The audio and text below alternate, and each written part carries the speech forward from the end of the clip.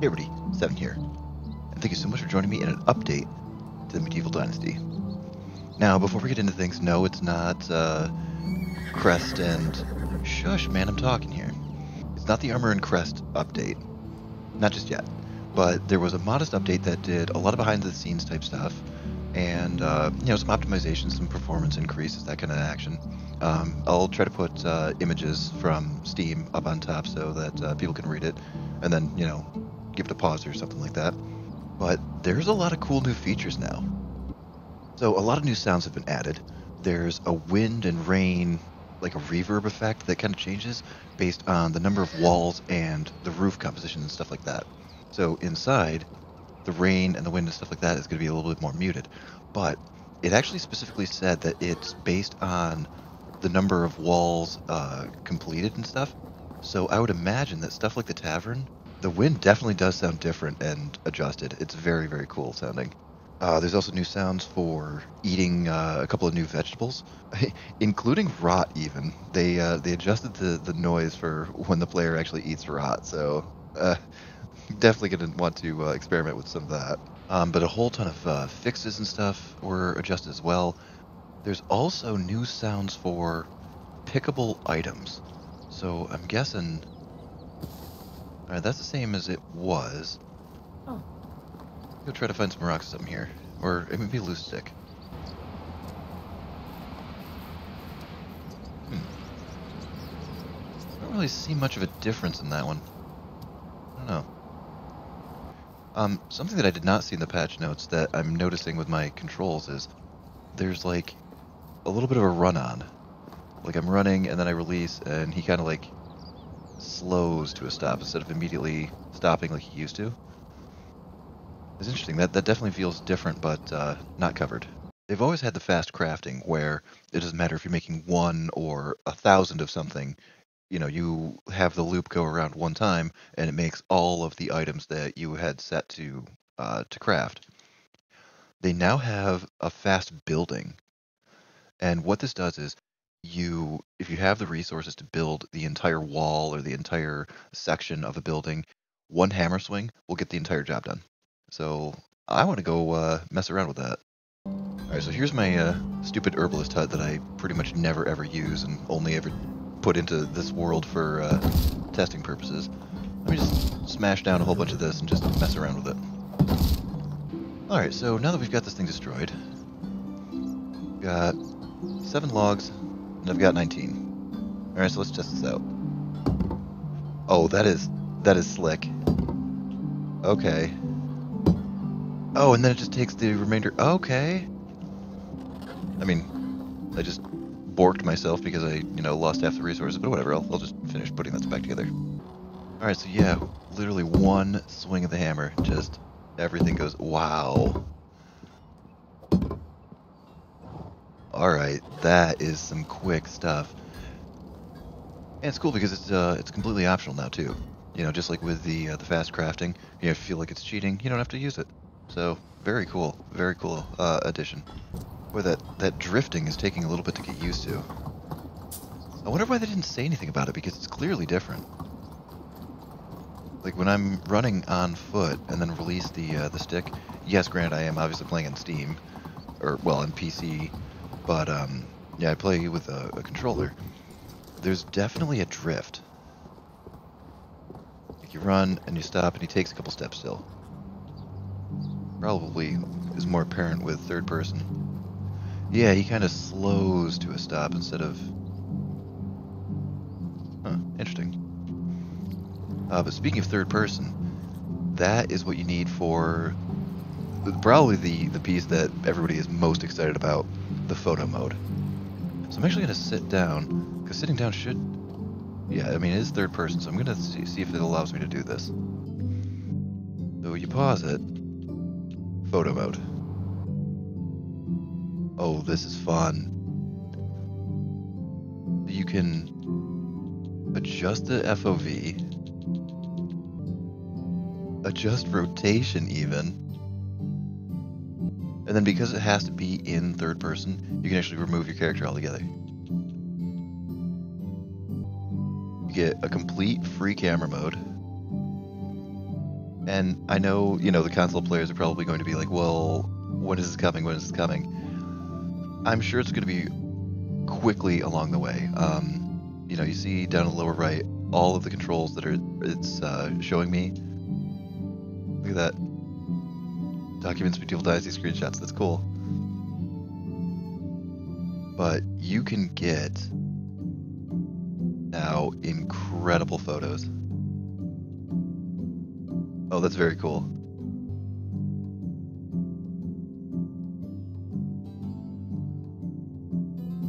And there's even a quick hide UI button. So you can just give it a look. Bop. That is great. There's also a focus on player mode. So when you enter the camera mode, it'll stay locked onto your guy. So that if you want something artsy noir here, just get a view from the window. Maybe if it's, you know, raining out or something like that. Very cool. Okay, so it's going to be the trigger buttons are going to move the top stuff. Oh, wow, look at...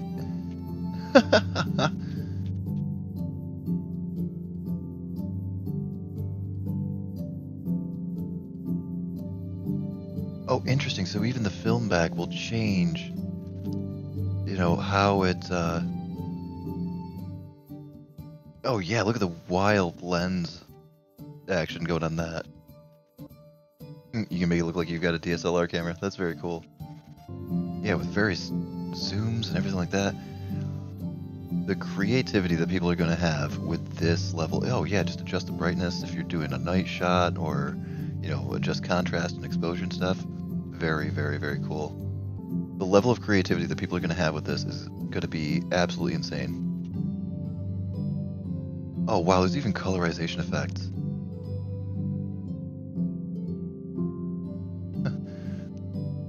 Add some blue hues to your winter shots. That's very cool. Oh, weird. Okay, so they went from you know, muted or you know, blue pans, red pans, stuff like that, to some very, very... Effect 47. I guess Raspberry's going to have a Halloween special coming up. Oh my god. Okay. Okay. Well, you can apparently go very, very nuts with this. Oh, look, a little bit of a sepia tone here. Oh, weird. This one kind of looks like a CCTV or something. Oh, look at the wild highlights on this. Like it's a obvious green tint, but it's highlighting specific elements. That's very interesting. Not quite grayscale, but very washed out. Oh. Well, not sure why you'd want it, but if you want it, it's there.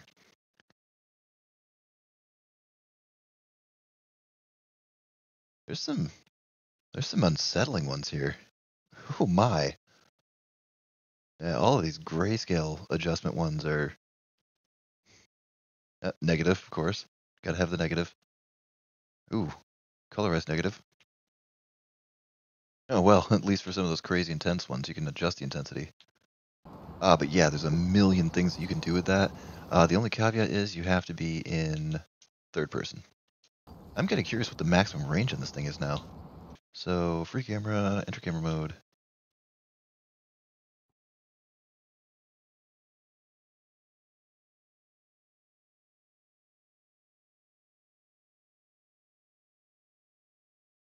Okay, so there is a maximum ceiling, but that maximum ceiling is up there. You know, I wanna move over to my I actually have one that has an even bigger farm than this one, so I'm kind of curious to see what kind of photos I can get out of that thing. Give me one sec. Alrighty, so here is my town that's near, sort of between Tutki, Rolnica, and Denica. And yeah, I went kind of ballistic on the farm for this one. But wow. Look at this. This place looks like Iowa.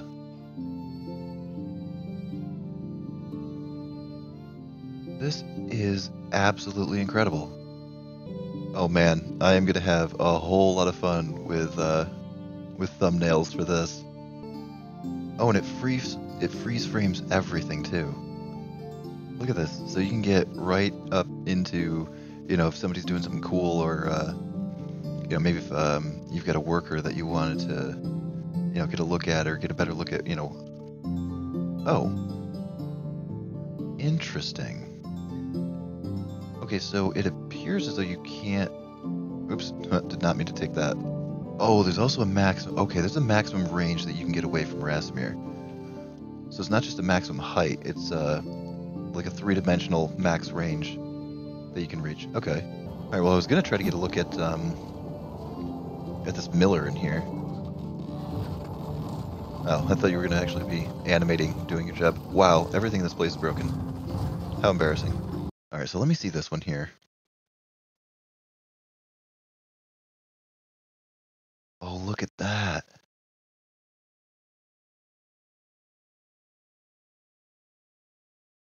Oh, this is gonna be very cool.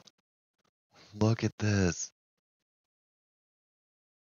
Like you can, between the zoom features and the filters and, the film stock adjustments you can make for the backdrop of it.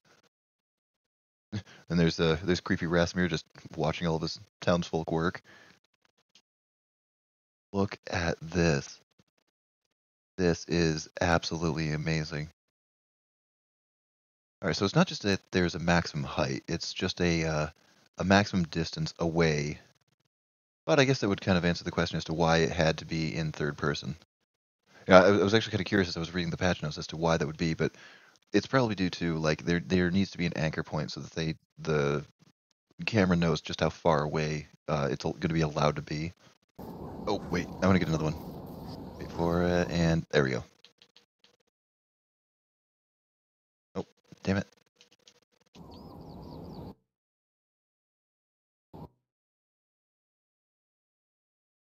I would. I didn't want to zoom down to you there, my man. No, there we go. I would kind of like it to have. Oh, there are controls. Okay, perfect. I was actually flying around with the stick. I was looking down, and then going forward and backwards to adjust the height. Yeah, never mind. You can just easily adjust the height with. Oh, yeah, it says it right down there. You idiot! Wow, read. Reading is fundamental. They actually tell you to read the patch notes every once in a while.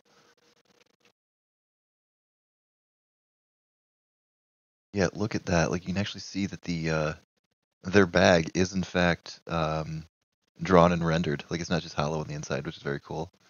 Because you always see it from about here-ish, give or take. So I never actually knew if there was anything in the bag, but yeah, the bag is full of actual seeds. Now I wonder if there's a way to like forward time. Because everything is obviously stationary here. If I missed pausing the game at exactly the specific time that I wanted to see the photo, would there be a way to, time manipulate here or there? Not tracking anything for adjusting like that, but that's just amazing. That is absolutely fantastic. Look at that. Like I cannot wait to start making. Like, this is going to be the way I make my thumbnails from now on. Like this is amazing. This is just absolutely so fantastic. Just having a free camera mode like this, and oh yeah, and if you get like a super townsfolk or somebody, you can zoom way in on them and show off the way that they're dressed. Actually, does this person have any? Do I have any super townsfolk? Oh, killer, I do. Where is she? Ah, there you are.